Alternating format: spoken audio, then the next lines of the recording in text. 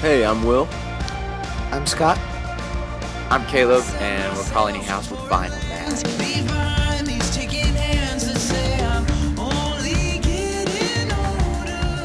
South by this year is the biggest it's ever been, so I always wonder how bands like try to stand out.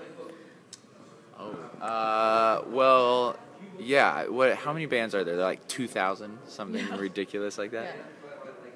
I don't know if there is a way to stand out because I know that there's so many great bands. Yeah. For us, it's just like we just gotta like I don't think we're like trying to stand out as much as we're like it just feels like let's just come here and play the songs. Yeah. And then if people like our songs and like us, then great. Like we just want to be likable people. That's our thing. It's like if we can feel like we made some new friends, then that's how we want to stand out. Yeah. So, your first album, what was the recording process like, and was there anything that surprised you about the process of recording your first album? The recording process was fun. If anything, it was a very long, kind of stretched out recording process because we were touring during it. I think we just learned that you have to be patient. Yeah. Good things come to those who wait, Yeah. and so. I've heard that somewhere. Yeah, I've heard this. I did not come up with that. Yeah. So what is the process of recording yourself independently? Oh yeah, it's just we had two friends that are great producers, Ben Shive and Joe Causey, kind of produced this. Where? I'm sorry. Nashville, Okay. our home. Independently, it just means you're in small rooms Yeah. and you're just making it work. Yeah. It just kind of like, it just took a while. But we made it with the intentions of like, hey, let's do this as right as possible. And then like, we'll take it and try to get a team around it. So that was kind of the like mindset. So, which was good. I think it really, it helped us make what we wanted to make. Yeah. And then find people that were excited about what we wanted to make. Response has been positive. Like, has that affected what you think you'll do with your next record? Oh yeah, definitely. It's like a conversation you're having with people. Like you respond to the way they respond, right. You know? So like we're figuring out like this works. Mm-hmm.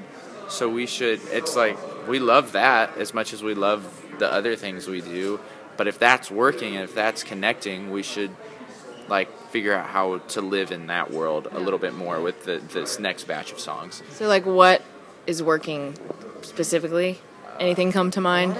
A lot of the songs, rock and roll songs. A lot of the songs that we played live before we recorded, like songs that came together in sound check or songs that we like jammed together in our rehearsal space. Like the ones that came together more organically and less of the ones that came together in the studio are usually the ones that connect a little bit better.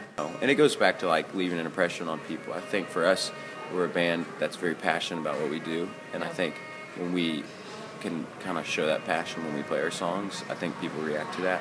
What's the writing process like? Because they're always like, I feel like people that just treat it like a job and they go in and like sit down and like, I'm going to write now. Or there are also people who just like comes to them. So like, what is y'all's process? It's like a mix between those two. Mm-hmm. I kind of start the songs out. I like kind of get the structure of the song with the lyrics and the melody and whatnot on an acoustic guitar, and then we kind of I bring it to these guys and we start figuring it out. But I think for me is like there's a lot of time. I don't like writing just batches and batches of songs. Like some people do that really well. I think what I like to do is I kind of if I have an idea, sometimes I'm like I don't record it onto my phone because if I can't remember it in an hour, then it's like it didn't matter. Did you ever like forget one and then regret not recording it? Oh yeah, all the time. That maybe I'm just justifying that. Yeah. So who are y'all most excited or have been most excited to see here this week? We're getting good at this one. Yeah? Everyone's asking. The vaccines. It's a yeah. Yeah. We love that band. Well, I don't know if we get to see. I know, Hopefully, we get to hopefully see we'll them. Usually after we play, it's like I'm so tired that Yeah. we made a joke because last night, we're like 30 minutes after we played, we just went back and put sweatpants on and watched a movie. And What'd it you was watch? like It it might might get get loud. loud. It's a Nice. rock and Yeah, roll that's documentary. awesome. So that's the kind of rock and roll band we are. What is next for y'all right after South by? We're going home. Yeah, we've been on tour since January, Yeah. and have not. We've played a show in Nashville, but we have not been home to Nashville. Like you haven't touched home. No, I was able to Touched fly for a home. day. Yeah, I was able to fly home before South by, and they drove the van. Okay. You abandoned them. I did. I have a pregnant wife, so Okay, I had well a good that's excuse. valid. I have a good excuse. So I get home, have a child, and then we go back out on the road at the end of April. Back on tour. Cool. Well, that's exciting. Congratulations. Thank you very much. Yeah, awesome. it is fun times. Any other family growing over here? No, I have a lovely wife at home, Yeah. and I love being married. Yeah, that's our Aw. family growing. Aw. Yeah.